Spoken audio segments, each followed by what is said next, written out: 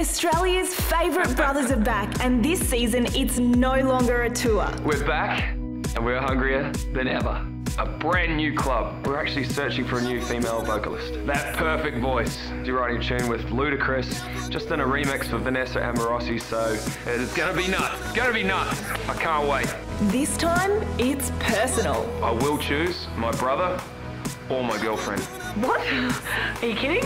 Joey, however, he says one thing and does another.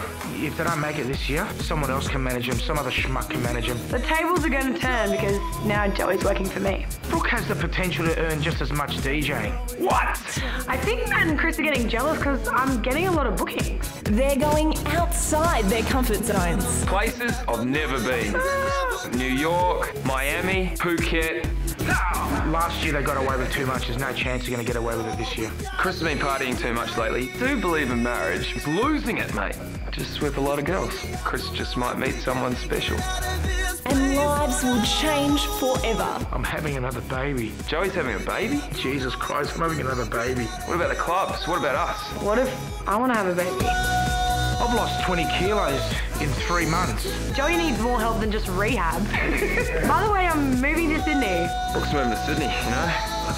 Cop that, Matt. You know what? To be honest, I'm glad Brooke's moving to Sydney. I said it. It's going to happen now. I'm going to be the meat keeping this shit sandwich together. We're not number one this year. We're never going to be. There's still a long way to go. If I don't make it soon, it's going to be too late, and I'm walking. It's definitely going to be difficult. They've forgotten how to come back and act like and behave like normal human beings.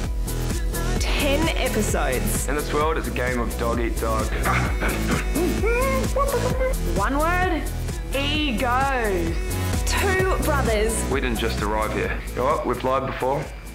We'd do it again. 1 goal. In this business, it's about being number one. An obsessive girlfriend. Either I'm in or I'm out. And an uncompromising manager. They better not forget who they're talking to.